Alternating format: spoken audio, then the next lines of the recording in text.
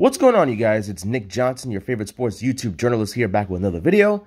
And today, I'm going to give you another update in the world of sports, especially Monday Night Football, the World Series, and other notable transactions going on. So, before I get started, make sure you hit the like and subscribe button. Make sure you hit the bell com button where you get my update and notifications of my videos for the upcoming future.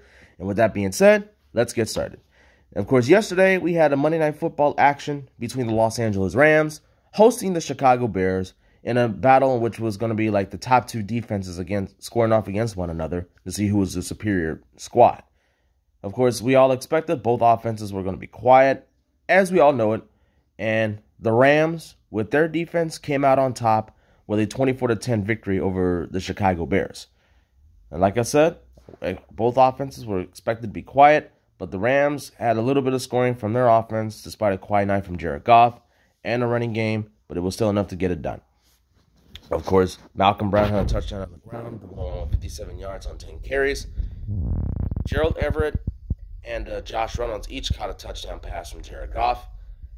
And the Rams' defense proved to be the superior squad as they sacked Nick Foles 4 times and forced 2 interceptions off of him, including a late interception with over 3 to go in the fourth quarter from Jalen Ramsey that ended all of any hope of a Chicago Bears comeback in that one. So, big win for the Rams. They further up their lead, or rather trying to get back into the lead for the NFC West division, only trailing the Seattle Seahawks, who had their first loss of the season last night again, 2 nights ago against Arizona.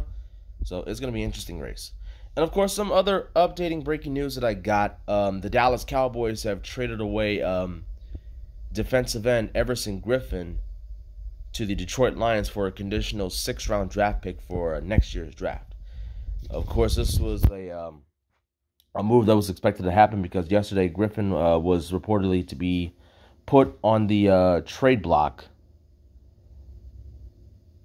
sometime yesterday after Dallas recorded yet another embarrassing loss at the hands of the Washington football team, a nameless Washington football team, so which is expected, and it was a blowout by all sorts. And the defense was just basically lackluster and god-awful this season.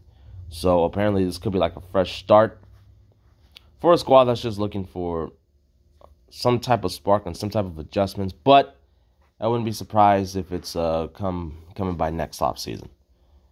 So with that being said, the Cowboys get a conditional 6th-round pick for the Lions, who are trying to mount a comeback of their own to get back into the race for the NFC South Division, if not at least a wild card spot. Because they just came back from a miraculous come-from-behind win over the Atlanta Falcons on Sunday. So, this could be a big chance to bolster up their defensive line. As you all remember, Everson Griffin was an all-pro stud defensive lineman for almost his entire career with the Minnesota Vikings, where he was one of the league's best pass rushers at that time. And his last couple of years have kind of been like a tail-off for him. So, and he thought he was going to be that big key piece missing for Dallas defense, looking for its spark, but apparently he wasn't. So this could be a real fresh start and hopefully a new identity for him on the Detroit Lions team that's trying to make its name defensively and trying to get back into playoff contention and some sort of relevancy. So, yeah, big move for the Lions to get a guy of that caliber. Hopefully he'll reclaim exactly what type of guy that he once was when he was in Minnesota. And, of course, former All-Pro wide receiver and former longtime Dallas Cowboy, Dez Bryant, was signed to the Baltimore Ravens practice squad. Now, of course, there was some interest of seeing exactly where Dez Bryant was going to go, considering the fact that he hasn't played a football game in exactly 3 years. Since his, final year with the Dallas Cowboys, after great, magnificent All-Pro and Pro Bowl seasons with the squad, especially that one year where he had a career year in 2014 with over 1,500 yards receiving and 16 total touchdowns in 2014. You know, the supposedly one-year triplets with him, Tony Romo, and DeMarco Murray, who are no longer in the NFL.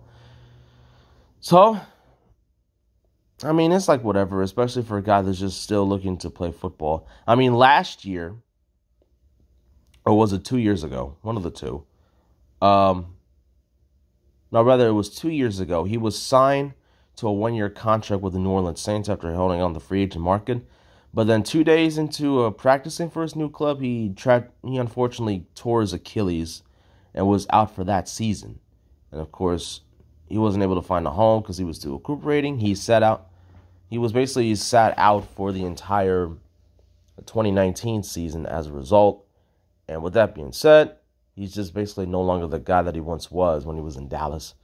And it's just basically like a practice squad officiate to probably mentor the Ravens wide receiver group. So, yeah, I mean, at least he's got a home, and at least he has another chance to play football once more. So, congrats to him.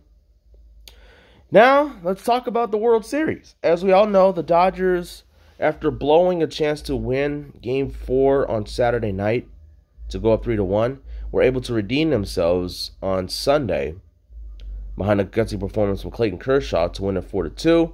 And the strength of their offense will have a chance to clinch their first World Series since 1988. First World Series title since 88 with a win tonight in Game 6. On the mound, they're going to go with, once again, Tony Gonsolin, who got the nod in Game 2, but gave up a run on one in the third inning of play. And he'll go opposite Blake Snell, who was really strong in Game 2 before he had a chance to get that qualified start. He was pulled with 2 outs in the fifth inning due to the fact that he was giving up momentum to the Dodgers offense when they was coming alive. So, and of course, this is a must-win scenario for Tampa Bay, who was trying to force a decisive Game 7 tomorrow night. So if Blake Snell can continue his masterful performance here in the playoffs, then Tampa Bay will have a chance to force a Game 7 tomorrow night. But if Tony Gonsolin can somehow find his rhythm, because he's been struggling throughout these entire playoffs, if he can go have a solid performance and go 5 and 6 innings of work without having to deal with any problems whatsoever, then the Dodgers will have a shot to clinch it all tonight. Like I said, the Dodgers have not won a World Series since 1988, since the Kirk Gibson home run and the dominance of Orel Hershiser and Company. To secure their top place as the most dominant team in the league. And of course, Tampa is still searching for its first in franchise history, so it can go either way. But me, with a little bit of bias, I'm a Dodger fan, and I really, really hope they clinch it tonight. So the pressure is going to be on Gonsolin to at least get it done, and it's sure as well going to be on the offense to back him out and bail him out of certain situations. So, yeah. And of course, with that being said, that's all I have for today in the world of sports. I'll promise to talk about other things tomorrow, but I'm still trying to get used to it. And it's been a while since I've talked about hockey. I'm going to give you in another video on recap of the NHL offseason, because it's still going. And it probably won't start until late in December, maybe. So I'll promise my time to talk about that. Well, then, with that being said, that's all I have for today's update in the world of sports. Make sure to hit the like and subscribe button. Make sure to hit that bell button where you get my notifications, where you see my upcoming videos going on as time goes on. And let me know what you think in the comment section. Like, do you think the Rams have a legit shot in the Super Bowl run? Do you think the Dodgers have a chance to clinch tonight? Like, what do you guys think? So let me know what you think. And with that being said, this is Nick Johnson. I'm your favorite sports YouTube journalist, and I'm out. Peace.